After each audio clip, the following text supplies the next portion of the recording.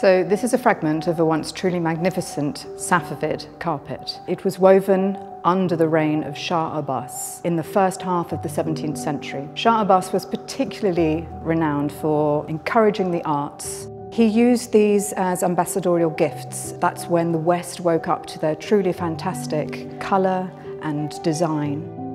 In 1999, at the International Conference of Oriental Carpets, it was suggested that perhaps these fragments came from two separate carpets, woven as a pair, but essentially two different pieces. However, since that date, we have discovered more fragments, which would suggest that actually this was one magnificent single carpet. This would have once measured nearly 15 metres in length.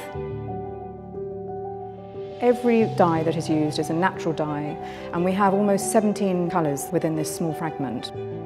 I think my particular favourite has to be this almost oculus eye-like flower head that punctuates the centre. There's so much movement going on in just that one flower head. The pattern is based on a three-plane lattice, which is quite a complicated cartoon for the weavers to work from. One is blue, one is ivory, and one is pink. Every time the weaver finished a particular dye batch, she would re-dye the wool. And obviously it's not coming from a bottle or a formulation, so it has a different consistency each time. And this creates this undulating tonal difference within the colours. And this is what we look for in hand-woven, hand-dyed carpets. This was, until very recently, in a private English collection for almost 100 years. This probably is the last piece to appear on the market. We know from placement of the various palmettes that we can connect it to a recently sold fragment that was once part of the Rothschild collection. In the other top left-hand corner, it connects to the fragment that's in the Louvre. And at the lower part, we have a partial ivory palmette, which connects to a fragment in the Berlin Art Museum.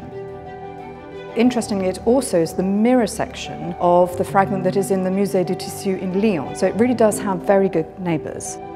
So in 1976, Dr. May Beattie, who was a revered academic in this field, coined the phrase vase carpets simply because they featured these tessellated or mosaic patterned Chinese-style vases.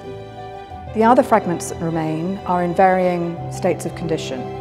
This is in phenomenal condition. The colours, the pile, look as if they were woven yesterday.